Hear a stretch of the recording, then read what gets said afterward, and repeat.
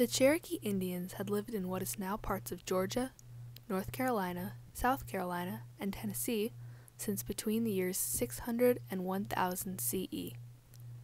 After ceding much of that land to the southern states of America through previous treaties in the 1700s, the Cherokees made a new treaty with the United States establishing formal boundaries.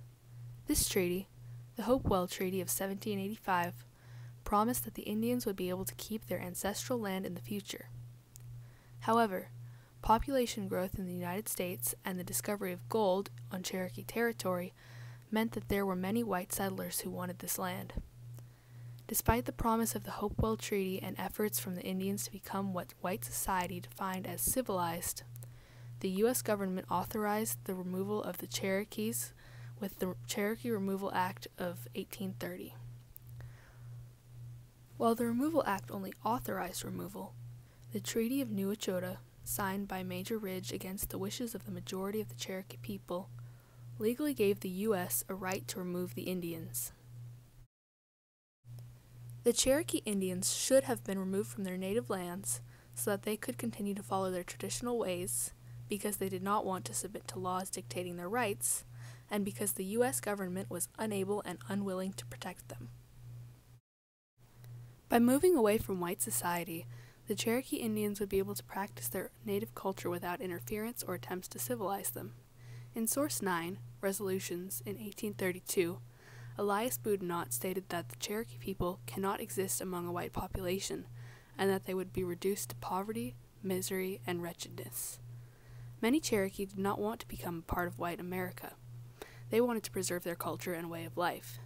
This meant hunting and gathering instead of farming, speaking the Cherokee language rather than English, and not practicing Christianity, but their own religion. The Cherokees who wanted to stay would have to embrace American culture. Some already had. Boudinot also stated that the Cherokee Nation cannot be reinstated in its present location. This was due, in part, to the interference of the white Americans. But the Cherokee way of life was also being negatively affected by the shrinking of their country. In Source 3, a brief view of the present relations between the government and people of the United States and the Indians within our national limits, Jeremiah Everts had argued that the Cherokees had ceded to the United States all their best land. By moving to a new territory, they would have access to additional land and resources that they were running out of in their original location, such as deer to hunt. Access to land and resources would enable the Cherokee to live as they once had, before the whites tried to civilize them, and grow and prosper as a nation. The Cherokee people did not want to be controlled by laws that they did not create defining their rights.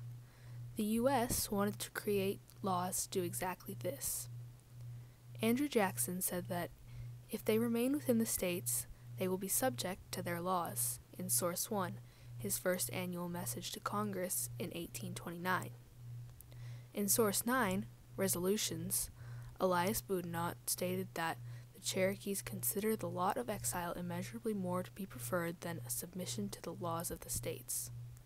A good solution to this problem would be for the Cherokees to accept the propositions of the Treaty of New Echota, Source 11, proposed by John Ridge. Subsistence, $4.5 million in money to meet all expenses, and a large addition in land. This would remove them from the control of the United States government and allow them to make their own laws in their own country. The United States had originally made promises to protect the Cherokees against all interference and encroachment, Source 4, but failed to do so.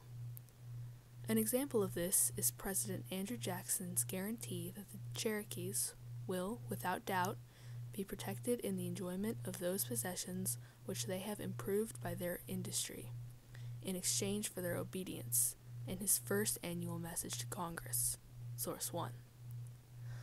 Although the Cherokees followed the instructions of the United States government, taking a census and making clear boundaries for their territory, Jackson did not intervene when Georgia, according to Source 12, the protest of the Cherokee delegation, laid the country into lots touched by Indian improvements, and violated the 5th article of the Treaty of the 27th of February 1819, which had previously secured for the Cherokees this land. The Cherokees, who had peacefully petitioned the government to return their land, were told that the government was not going to do anything about it. The removal of the Cherokees would allow them to establish their own government on land that would not be unlawfully taken from them. Although it resulted in a great tragedy, the removal of the Cherokee Indians from their land in the southern United States was the right decision, so long as emigration was done voluntarily by the Cherokees and the Cherokees were reimbursed for the land they had previously owned and provided for while they settled in the new land. Removal would allow for the Cherokees to continue to practice their native culture, prosper on land that they could live upon without outside interference, and govern themselves as they felt appropriate. They would no longer have to change their ways to try to become what they were not. The economic, political, and social changes that could be brought about by a move to a new territory had the ability to improve life for the Cherokees as a people and as a nation.